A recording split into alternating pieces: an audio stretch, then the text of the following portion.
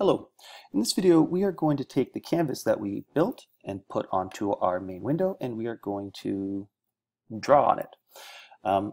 So I've taken some time to kind of draw some things on here, and I'm going to go about how we do this.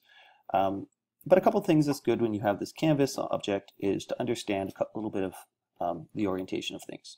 So the top left-hand corner is your origin. So this is 0, 0, and this is considered the positive x direction, and this is considered the positive y direction. So everything that you draw on here has to be done using xy coordinates, where this is positive x and this is positive y. So for example here, you've drawn a green rectangle down below, and the way the rectangle gets drawn is we give a top left-hand corner. This is 150 in the x, 400 in the y, so 150 in the x, 400 in the y, and then we give a bottom right-hand corner. So that's 220 in the x, 480 in the y, and then some magic happens where it actually draws a rectangle using those two reference points. So let's go in and let's take a look at this. So if I just take a second, I'm going to pause and comment most of this stuff out. And I've commented most of it out except for these first 3 lines.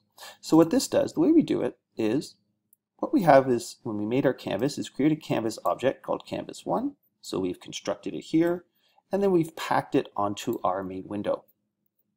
So to draw different things, we use functions associated with canvas1. So I'm going to say canvas1 dot, and if I type it in here, you'll see there's a whole bunch of create. You can create a whole bunch of different things. So one of them is called create polygon.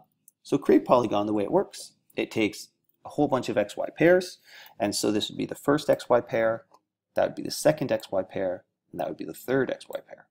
And it connects them in order. So it connects 1010 to 2030, 2030 to 3020, and then it will take this last point and connect it back to the first one. And then finally we can include a named parameter, and that just is fill to red. And then I can use create line. And the way create line works, it takes an xy pair and an xy pair, and it draws a line between those 2 points. Again, we can use a named parameter here, fill, and we can set the color of that. And then finally we can create text, and we can set the center position of the text using an xy pair. We can use a named parameter text to indicate the actual string we want in that text, and we can use a named parameter to indicate the actual color that we want. So if I run this, we get this. There's that polygon, which is actually just a triangle. There's the line, and then I've put the word origin there. These next 3 points, these create the y position. And there that is there. So we've drawn a line, we've drawn a polygon, which is that rectangle, and we've drawn our text.